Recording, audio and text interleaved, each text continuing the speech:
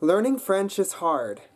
I started learning French when I was 6 years old at school, but it wasn't until I started at university, almost 15 years later, that I actually understood what was going on with French.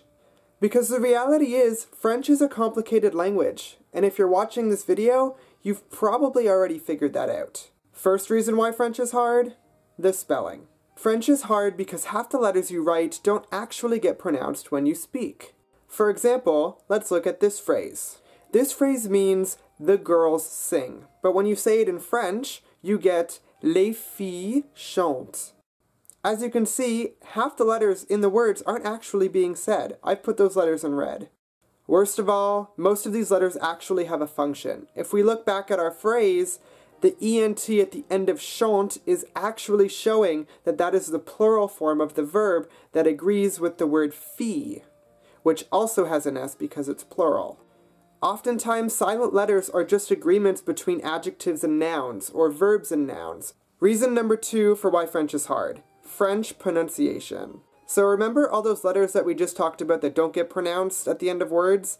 Well, that's just the tip of the iceberg. Between learning the nasal vowel sounds and that pesky French R, as in the word route or rue, you have to master what the French call liaison. Liaison is a phenomenon that happens between two words. The first word generally ends with a letter that is not typically pronounced, but the second word that follows starts with a vowel. For example, if we look at the word lait, we can see that the S at the end of that word doesn't get pronounced. So for example, when you put it with a word like femme, meaning women, we get les femmes, the women. However, if your noun that follows that word starts with a vowel, as in oiseau, meaning birds, that S does get pronounced, so we get les oiseaux. This also happens with words that begin with H's, as in the case of les hommes, meaning the men. And this brings us to reason number 3 why French is difficult. Because for every French rule, there are 1,000 French exceptions. So remember those liaisons we just spoke about? Well, let me introduce you to the letter H. 100% of the time in French, H's do not get pronounced. However, there are 2 types of H's in the French language. The first is called the silent H, as in the word The second is called the aspirated H, as in the word ash. But those are both silent. Not really.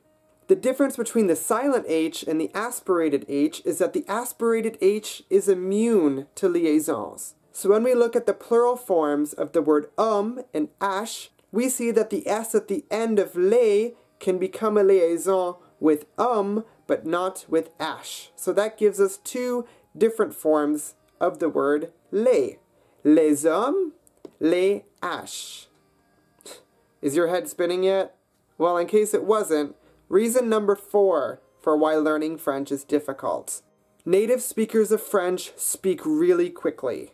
Don't believe me? Try watching the news.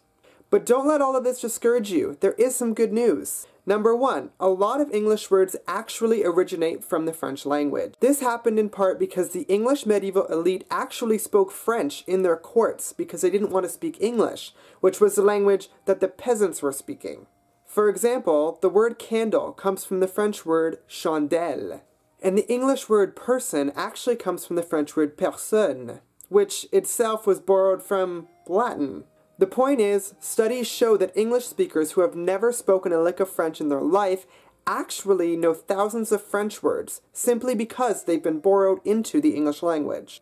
Secondly, learning French may not actually be that hard because literally everybody on the internet wants to learn French.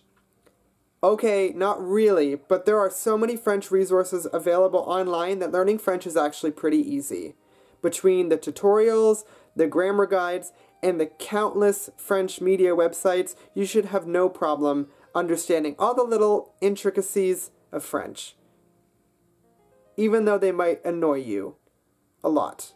Thanks for watching the Polyglot Files. See you next time!